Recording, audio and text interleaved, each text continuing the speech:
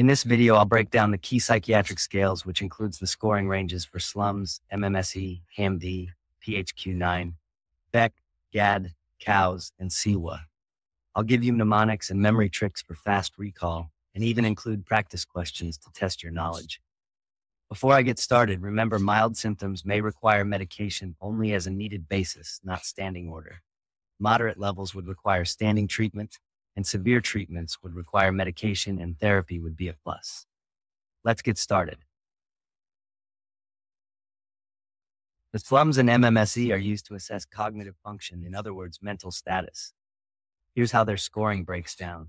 SLUMs is scored between 0 and 30. The lower the score, dementia is likely. So 0 to 20 equals dementia, 21 to 26 equals mild, 27 to 30 equals normal. Let's take a look at MMSE. It's scored from 0 to 30 as well.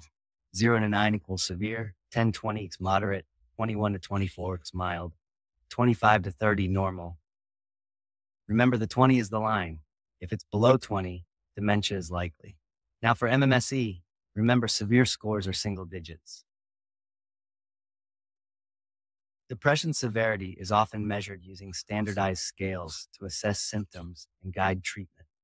Let's break down 3 commonly used tools: the Hamilton Depression Rating Scale, HAM-D, Patient Health Questionnaire 9, PHQ-9, and the Beck Depression Inventory, BDI. These scales measure depression severity. Pay attention to the cutoffs. First up, the Hamilton Depression Rating Scale, or HAM-D. This clinician-administered tool scores from 0 to 76. Here's what the numbers mean. 0 to 7, considered normal, meaning minimal to no symptoms. 8 to 13 indicates mild depression. 14 to 18 falls under the moderate range. 19 and above suggests severe depression, requiring further evaluation and possible intervention. Next, we have the PHQ-9, a self-reported questionnaire with a score range of 0 to 27, 0 to 4, normal, meaning little to no depressive symptoms. 5 to 9, mild symptoms, some distress, but not necessarily meeting criteria for major depression. 10 to 14, moderate depression. This is where clinical intervention may be beneficial.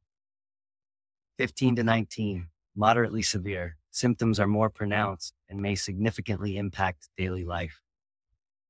20 to 27, severe depression, often requiring immediate clinical attention. Finally, we have the Beck Depression Inventory, another self-report measure scoring from 0 to 63. 0 to 13, minimal depression, some sadness, but generally within normal limits. 14 to 19, mild depression. Symptoms are noticeable but not debilitating. 20 to 28, moderate depression. Functioning may be impaired and treatment is often recommended. 29 to 63, severe depression. This score range suggests significant distress and a strong need for professional support.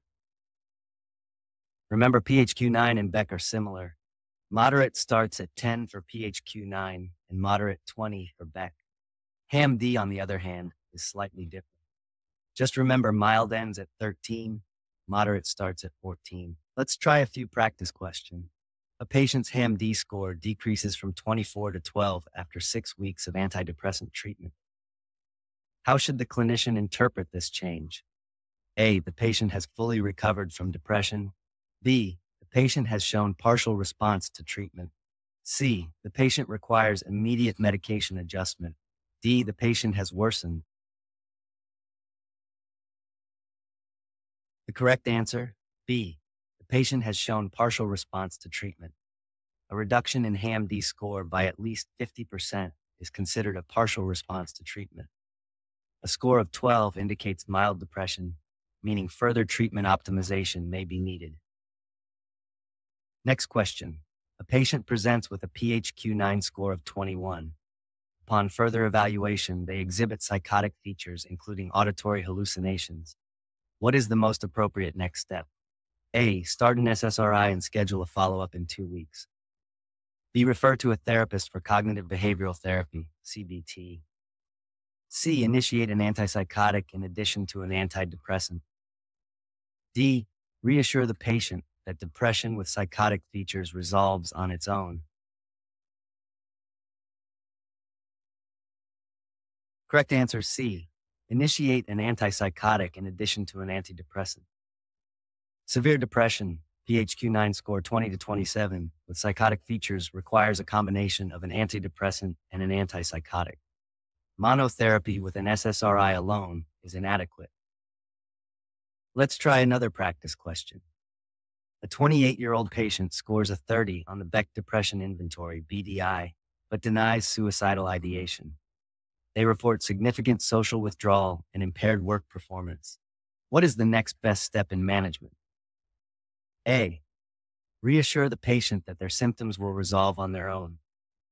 B. Start a low-dose SSRI and schedule a follow-up in 1 month. C. Recommend inpatient psychiatric hospitalization. D. Refer for intensive outpatient therapy or psychotherapy with medication.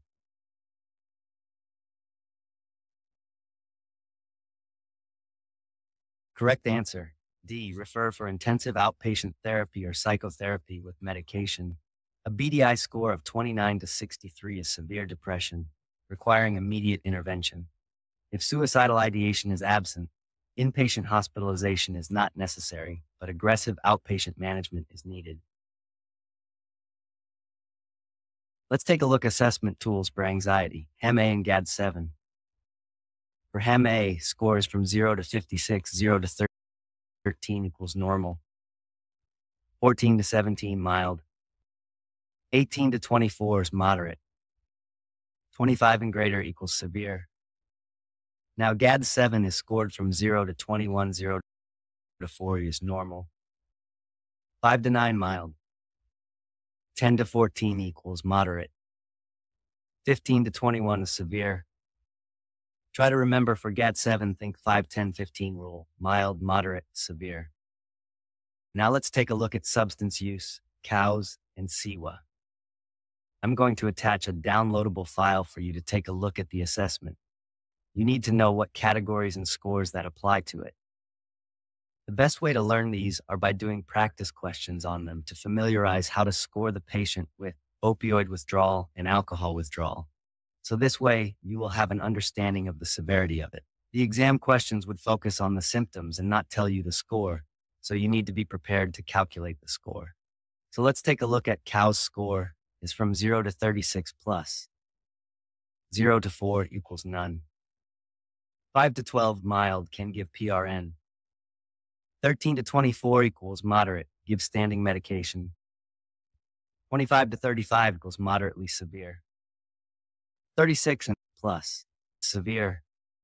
CIWA score is from 0 to 21 plus. 0 to 9 equals normal. 10 to 15 equals mild. 16 to 20 equals moderate. 21 and plus is severe. Let me know if you would like additional practice questions specifically on something. I would be happy to create it. Let's do practice question. A patient undergoing opioid withdrawal is assessed using COWS and receives a score of 26. Which of the following is the most appropriate intervention? A. Provide symptomatic treatment as needed, PRN. B. Initiate standing opioid withdrawal medication. C. Discharge the patient with instructions to return if symptoms worsen. D. Monitor the patient but withhold medication unless symptoms worsen. The correct answer is B. Initiate standing opioid withdrawal medication. A 58-year-old male with a history of chronic alcohol use disorder presents to the emergency department 12 hours after his last drink. He complains of tremors, anxiety, and mild nausea. His vitals are stable, and his CIWA score is 13. What is the most appropriate next step?